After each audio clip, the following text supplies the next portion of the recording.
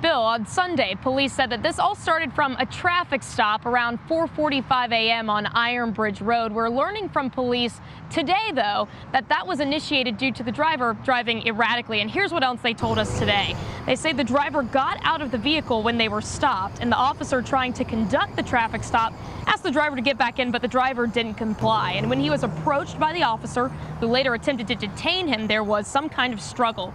Now, the suspect struck the officer and tried to get the officer's gun. The officer allegedly tried to use a taser and pepper spray, but the driver got back into his vehicle and fled north on Jessup Road. Now, police say during the pursuit, the driver made a U-turn and started shooting at the police vehicle.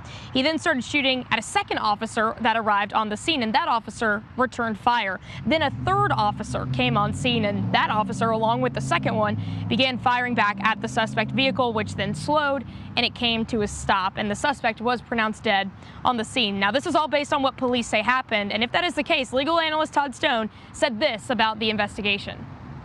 In the end, if there's shots going both ways and there's a struggle between them, that the question about whether the officer had a reasonable fear for his or her safety, probably going to be a pretty easy one.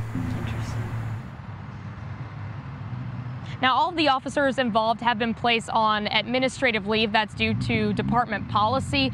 Police have not identified the driver at this time, but Crime Insider sources say that he does have ties to Petersburg. In Chesterfield, I'm Elizabeth Holmes, CBS 6 News.